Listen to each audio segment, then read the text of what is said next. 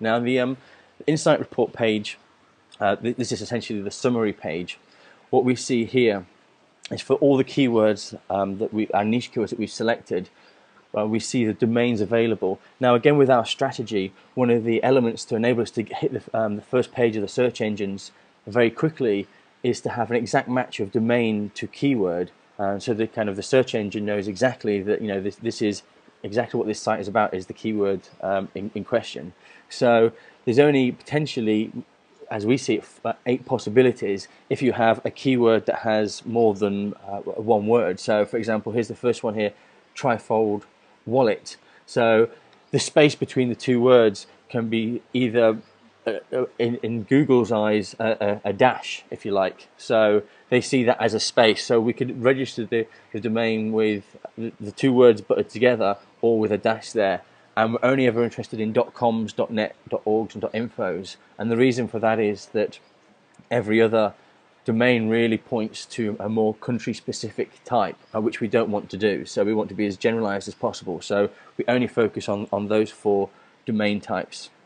And here we see in our Insight summary all the keywords we've chosen and all the various data in terms of ratings, etc. And we also see whether the domains are available or not. So we check these on the fly. As you can see, these ones are still going here. And so obviously here, checkbook wallet, for example, there's only 1 green there and a lot of red. So the red, what we see here, the key at the bottom is registered. The green is available, and unknown, obviously we're still, the searches are still going through for that one. Now if you're colorblind, you may think, well, red and green, that doesn't help me very much. So you'll also notice that the tick boxes next to the registered domains you can't select, so you can only select the domains that are available. Now the reason why you can select domains is if you wanted to just add them to cart and just buy those domains straight away. But really, before you do that, one thing you want to do is actually look at the Insight Report for your specific niche keywords. So I'm going to just select this first one because there's a few greens there, which is ladies leather wallets, and it was a 4-star, so it was a reasonably good one. We've got a good bet here. Now here we are in the Insight Report for our keyword ladies leather wallets. Now the first part, which really kind of is the summary of everything, is the important part we should really focus on when we first jump in here. And the first part of 4 of those is the bits of content. So what we mean by that is, as you can see from the analysis below, are there products out there? Are there blogs? Are there images? Are there articles? Is this a vibrant niche to get into? Is there a community? There's a lot of blogs, people talking about it. Obviously, blogs being good because you can comment on there and get links and get traffic using that strategy. Images are good because if there are images, again, that you potentially get traffic from people looking into the area and looking for images on that topic. And obviously products is a great one because that allows us to monetize that by selling those types of products. So anything that's a high content, a high value in the number of bits of content is a positive. We want to see that as high as possible.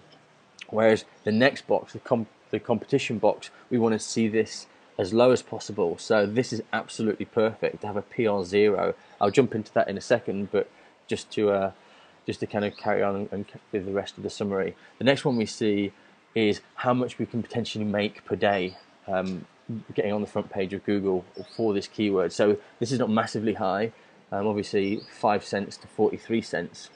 But there are other things we can do with that, so let's not kind of get completely discouraged by the price right now. And obviously there's 4 domains available. So there's domains we can buy. The competition is perfect in terms of it's very low or very weak, and there's a lot of content.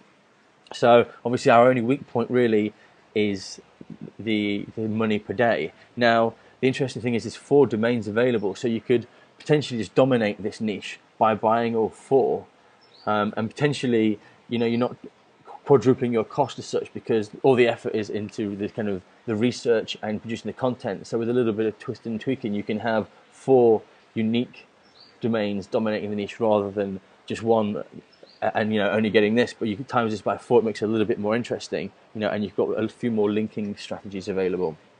So we can go further down into the content report, so on the insight report. Once we've decided the summary at least kind of gives us that potential to, and again obviously we can see the content analysis.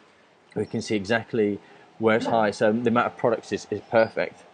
We can also see a summary of what we've discovered from the content analysis. So in this example, lots of media available for this niche, plenty of affiliate products to sell, lots of content available, should be easy to write for this niche. So if we did decide to go for the 4 domain option, then lots of options to fill all those 4 domains.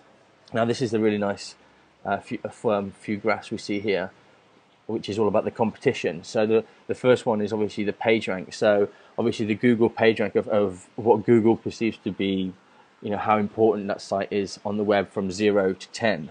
So 0 PageRank sites should be very easy to beat because they're exactly on the same level as a domain you register today, which you sell with a 0 PageRanks. And it's up to you to kind of then build up from there. So we can see that positions 2 and 3, when we search for your niche keyword, positions 2 and 3 in the search engines are PR0 sites. So that's awesome. So that's potential that you could be in position 2 or 3 quite easily, because you obviously it's an easy niche to get into, as demonstrated by some PR0s in there.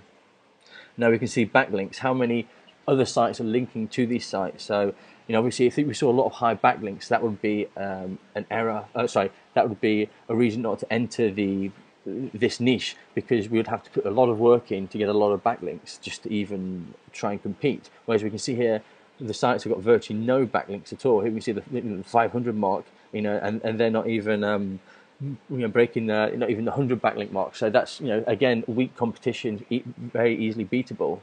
And again we see very low index pages, and even we see some high ages, but also some low ages in position 2 and 7. So based on all the competition here, we see the average of where we're likely to kind of come in. So based on all these factors, who is the weakest competition that we're likely to be able to beat? And we see here the lower, the kind of wherever we see pointing to, so position 2 or 7. So really we could kind of, they're the weakest competition in the top results for your niche keyword. So really you could hit position 2 quite easily just by launching your site and being very Snipr-like and such a niche with the domain name and the content and the kind of the focus of the site. Very easily jump in there. Now here we see the discoveries, obviously low PR. You have a good chance of ranking on the first page of Google for this keyword. In fact, a very good chance.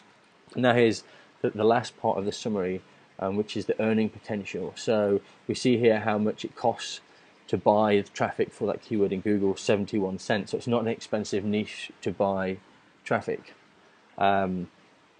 But we use that to extrapolate how much we're going to earn. So obviously if it's not expensive to buy traffic, equally the payouts aren't high either. So our earnings, for every 100 visits we could expect to make 80 cents.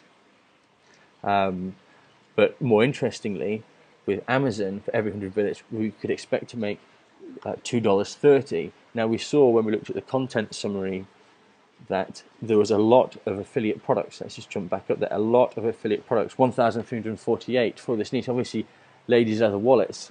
Obviously Amazon sells a lot of ladies' leather wallets. So we could build a niche site focusing on the Amazon side, putting lots of Amazon products on there, and that will boost our revenue potential, our income potential, because we're looking at an average of $2.30 for every 100 visits, rather than a Google AdSense focused site, which would only get us 80 cents for every 100 visits.